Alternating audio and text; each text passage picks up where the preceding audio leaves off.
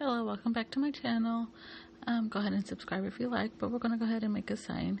So right here I used one of the Valentine Day signs and I painted it white. I tore off the paperwork and then I used the painter's tape to make my lines, and with that pencil I used like a mark to make more lines onto it with the tape.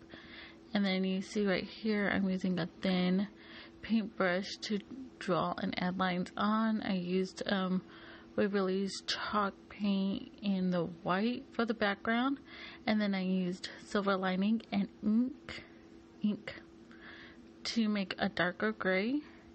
And right here I am dry brushing the gray on to give it more depth look. And then I'm also going to use the same brush without wetting it, and I'm going to use the wax, and I'm going to go over that to give it more look.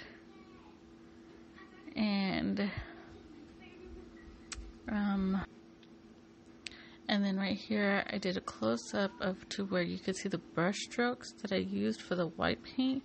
That gives it more of a wood look. And then I'm going to go ahead and sand down the gray to give it more of a softer look. And right here is where I'm going to use the antique wax to give it more of a antique finish with the pops of brown. And I'm going to be focusing more on the edges to create more of a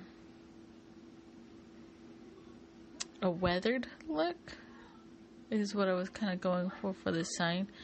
I was having a lot of trouble deciding on what I wanted to put on the sign because I recently lost my aunt in New Year's Eve.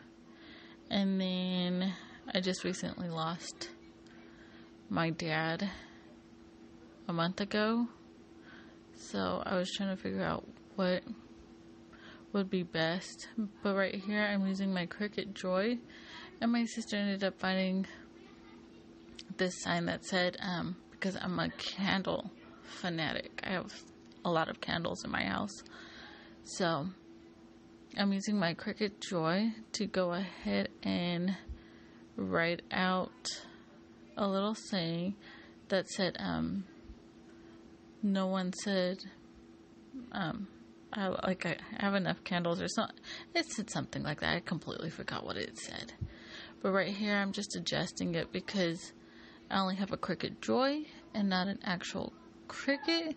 So the bigger the words that I need to be and the bigger the cut I need to be, the more cuts I'm going to have to make, just because I don't have a Cricut. I have the Cricut Joy, which is smaller. Now right here I'm showing because I accidentally threw away my Cricut Joy mat when I was cleaning. So right here I'm showing you that I used both sides of the vinyl. And then I ended up making a stencil out of the removable vinyl. And then right here I'm showing you the colors that I used to make the flame. And then for the base of the candle I used both of those together mixed to make the actual glass base, is what I want to call it. And then I painted the actual candle wax in blue. And then carefully removed the stencil that I made because it is removable. And then I found those rub-ons at the Dollar Tree store. Finally at the Dollar Tree store, because I live in a really small town and my Dollar Tree store hardly ever carries anything like this unless it's way older or been out for a while, is when we're barely getting it.